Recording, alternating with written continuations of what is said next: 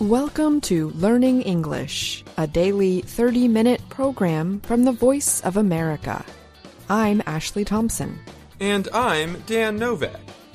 This program is designed for English learners, so we speak a little slower, and we use words and phrases especially written for people learning English. Today on the program, Mario Ritter Jr. has a report on Sunday's riot in Brazil's capital. Later, you will hear this week's health and lifestyle report. We close the show with the next part of our U.S. history series, The Making of a Nation. But first, here is Mario Ritter Jr. Brazil's President Luiz Inácio Lula da Silva promised to bring those responsible for the violence to justice after the attack on Congress, the Supreme Court, and the presidential home in Brasília. On Sunday, thousands of supporters of former President Jair Bolsonaro broke windows, threw furniture, destroyed artwork, stole objects, and flooded offices during a 3-hour riot in the capital area of Brasília. Wearing green and yellow, the colors of the national flag, they were seeking to bring Bolsonaro back to power. Observers said the actions were like the January 6th attack on the U.S. Capitol building in 2021. The Associated Press reported that one video showed a group of protesters pushing through a police line with limited struggle. Only a few officers deployed pepper spray, a chemical often used to control crowds. Another showed officers standing by as protesters stormed Congress, including one recording images on his phone. These vandals did what has never been done in the history of this country, said Lula, who defeated Bolsonaro in a closely fought election. All these people who did this will be found and they will be punished. Lula blamed Bolsonaro for inciting his supporters with unproven claims about possible election cheating. He said, "Everybody knows there are various speeches of the ex-president encouraging this." On Sunday, Bolsonaro was silent for nearly 6 hours about the events in Brasília before rejecting Lula's accusation. He denied inciting his supporters. He said the rioters had crossed the line. Bolsonaro, who is now in the U.S. state of Florida, has yet to admit that he lost the election. He claimed that Brazil's electronic voting system was easy to misuse without offering any evidence. And his party's request to set aside ballots was dismissed in court. Bolsonaro's supporters still refuse to accept the results. Paulo Kalman is a political science professor at the University of Brasília. He called Bolsonaro the Trump of Latin America and compared his supporters' actions on January 8th in Brasília to the attack on the U.S. Capitol on January 6th, 2021.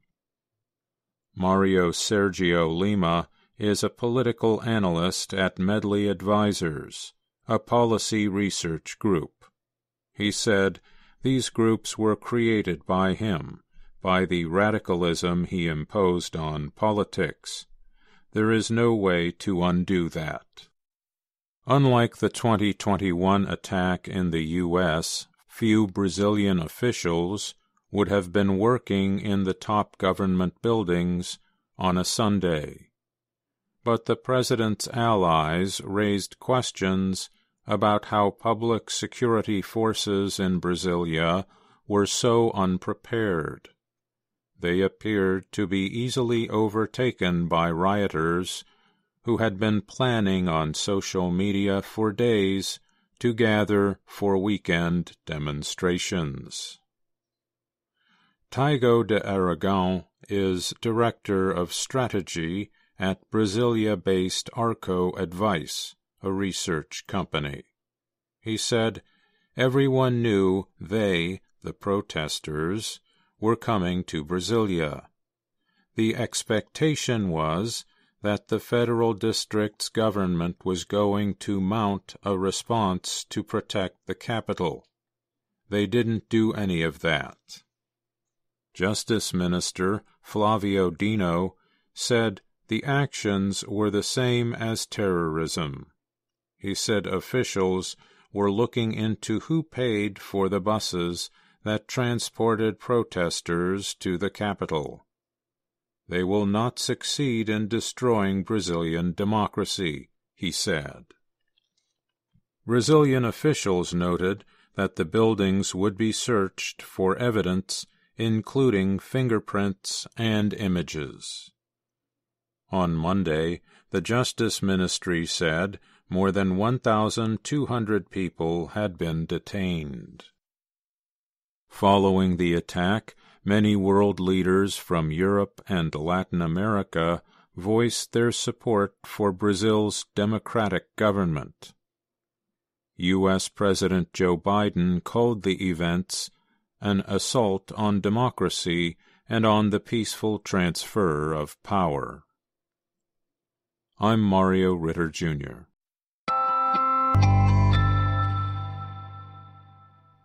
United States health officials last week approved a new Alzheimer's drug.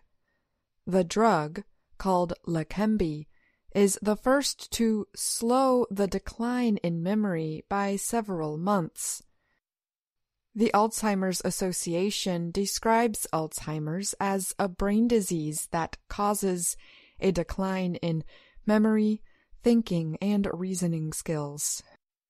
One of the most common signs of Alzheimer's disease is forgetting recently learned information or dates and events. People with the disease have difficulty doing things that they did before. Some may struggle with joining or following a discussion. The newly approved Leqembi is a long-needed new treatment for the disease. But experts warn that the drug is not a cure. Dr. Joy Snyder is a brain doctor at Washington University in St. Louis, Missouri.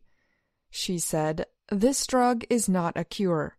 It doesn't stop people from getting worse, but it does measurably slow the progression of the disease."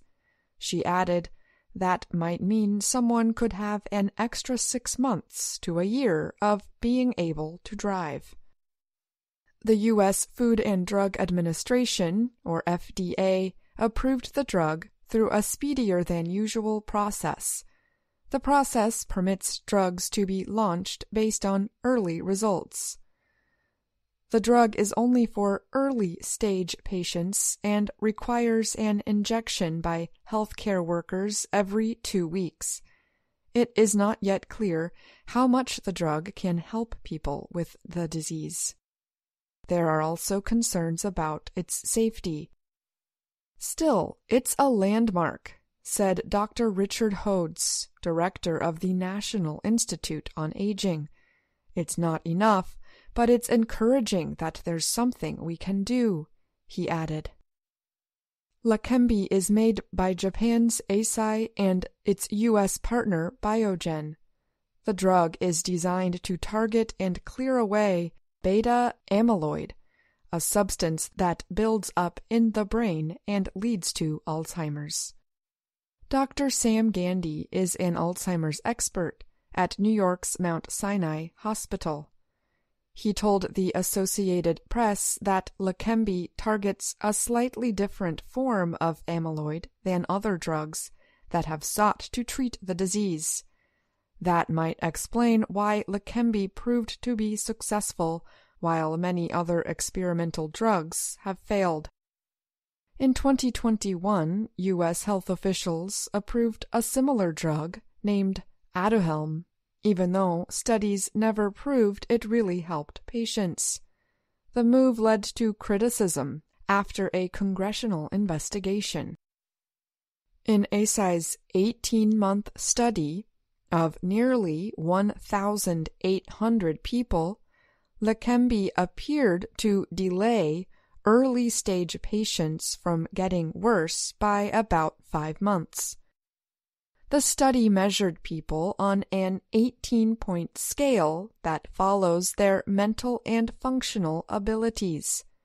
People who got the drug still worsened, but not as quickly as those given an inactive substance. The difference was nearly half a point on that scale by the study's end. Experts are divided over how meaningful the difference is.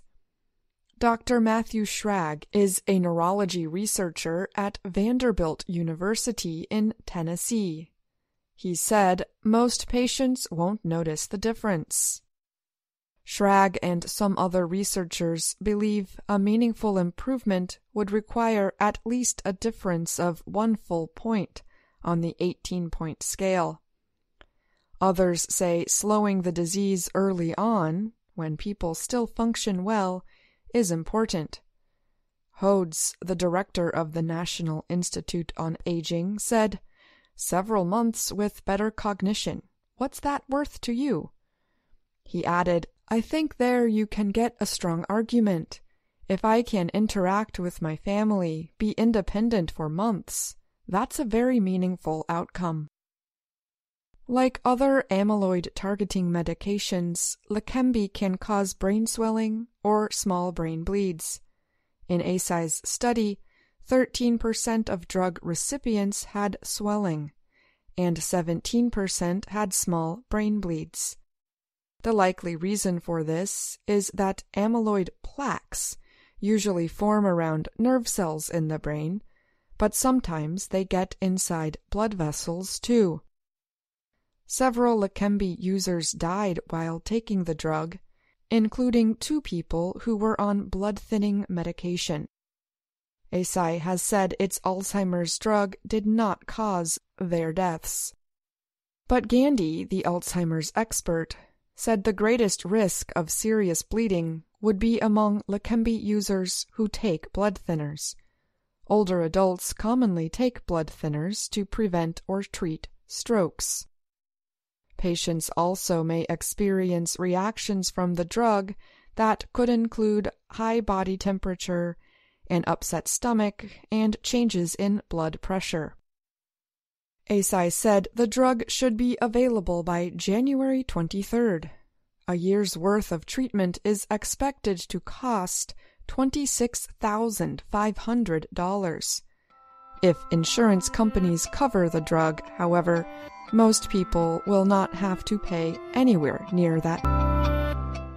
Ashley joins me now to talk a bit more about this week's Health and Lifestyle Report. Hi, Ashley. Hi, Dan. Your report centered on the FDA's recent approval of Leqembi, a drug for patients in the early stages of Alzheimer's disease. Experts are quick to note that the drug is not a cure, but one doctor mentioned in the story, Richard Hodes, called the drug's approval a landmark. Can you explain what landmark means in this case? Of course. The word landmark has quite a few meanings. One meaning is a very important event or development. For example, the moon landing in 1969 was a landmark in space exploration. Dr. Hodes called Leqembi's approval a landmark because the drug is the first of its kind to show a slowdown in memory loss for early-stage Alzheimer's patients. Turning point and milestone have similar meanings. And what about other meanings of landmark? Well, if we look at the word itself, it is made up of 2 words put together, land and mark. This offers a clue for other meanings of the word. One is something that is used to mark the boundary of land. Another meaning is a structure or object on land that is easy to see or recognize. There are many famous landmarks around the world. The Statue of Liberty is a landmark in New York City, and a landmark in Paris, France is the Eiffel Tower. It's clear now that landmark has many meanings. Thanks for explaining some of them for our listeners. You're welcome. Thank you, Dan.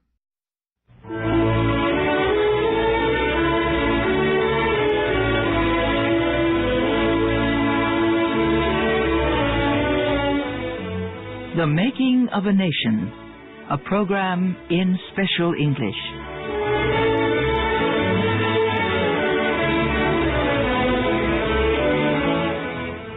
I'm Kay Gallant.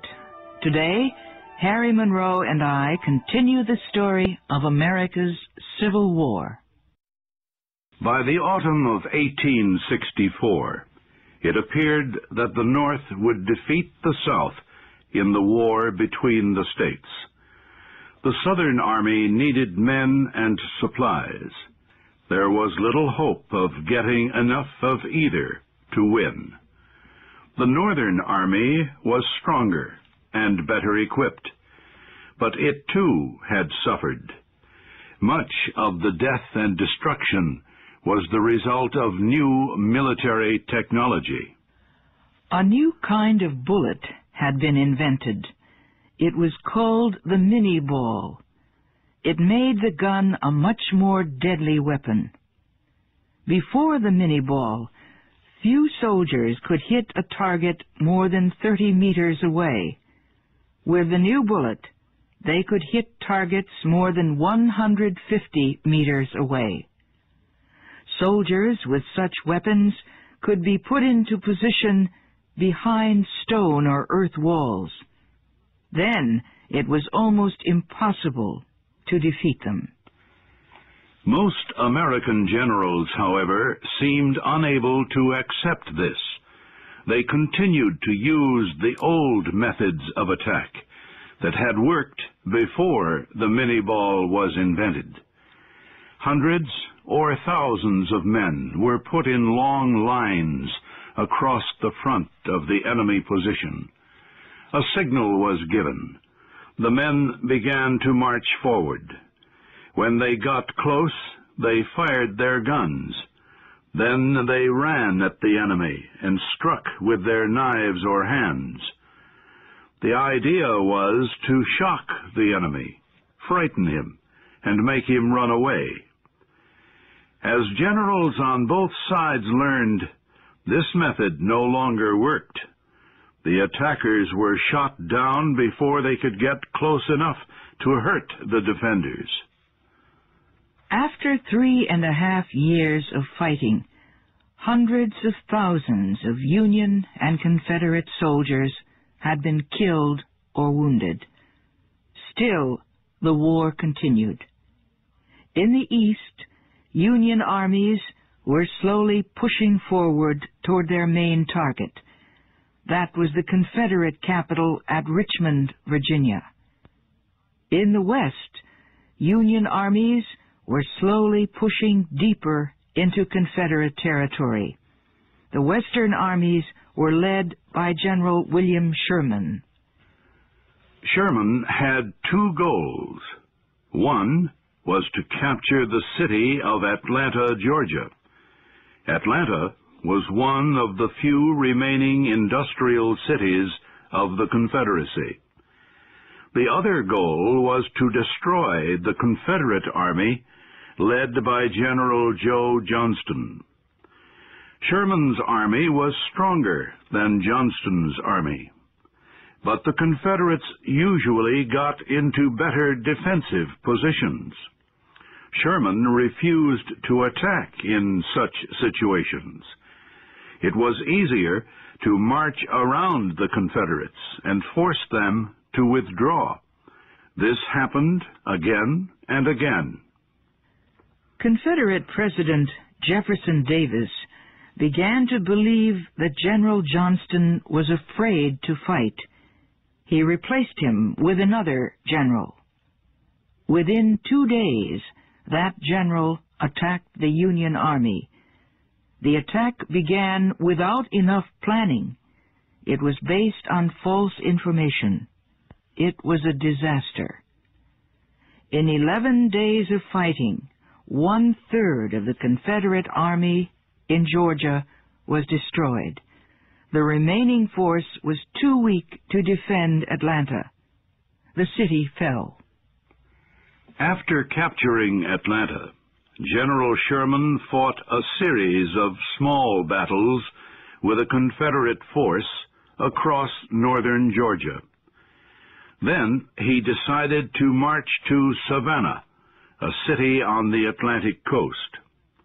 Before leaving, his men set fire to the city. Almost all of Atlanta was destroyed.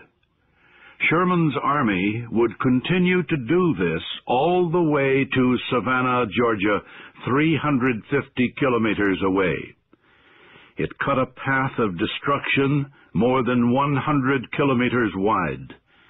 This campaign would be known as Sherman's March to the Sea. Sherman said he wanted to make the people of Georgia suffer. He said he wanted to show the people of the Confederacy that their government could not protect them.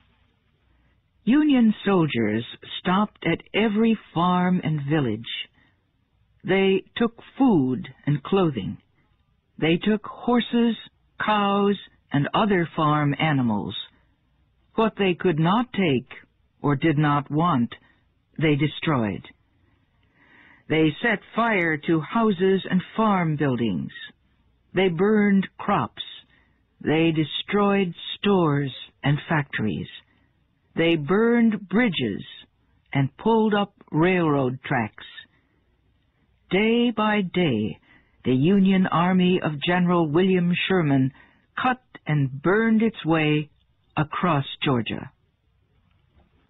The army faced little opposition. Small groups of Confederate horse soldiers struck at the edges of the army, but they did little damage. On December 22nd, 1864, Sherman reached Savannah. He sent a message to President Abraham Lincoln in Washington. He said, "I beg to present you, as a Christmas holiday gift, the city of Savannah." Sherman's campaign had cut a great wound in the heart of the Confederacy. All that remained were the states of South Carolina, North Carolina, and Virginia. His march to the sea had a great destructive effect on the spirit of the South. Sherman's army rested in Savannah for a month. Then, on February 1st, 1865, it began to move north. The goal was to join General Ulysses Grant outside the Confederate capital at Richmond, Virginia. As Sherman's army moved across South Carolina, it destroyed almost everything in sight. The soldiers remembered that South Carolina had been the first state to rebel and leave the Union. They remembered that South Carolina had fired the first shots of the war. This time, against orders, they destroyed the land they left behind. Confederate forces could not stop them. The same thing happened in the Shenandoah River Valley northwest of Richmond. In the early years of the war, Confederate forces had moved through the valley to strike northern territory. They had invaded Maryland and Pennsylvania and had threatened Washington from there. General Grant decided that the Confederates had used the Shenandoah Valley long enough. He sent some of his men into the valley. He ordered them to destroy everything that might be of use to the enemy. "Eat up Virginia," he said. clear and clean as far as you can go.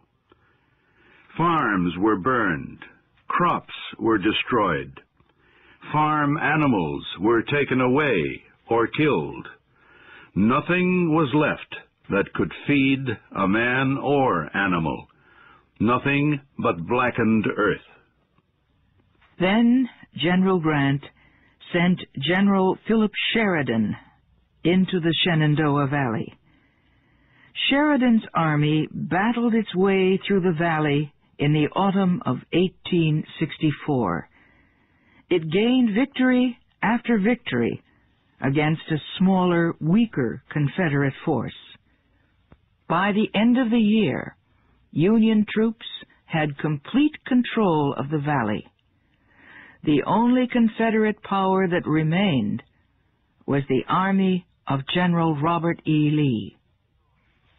With the Shenandoah Valley closed to the Confederates, food supplies fell very low.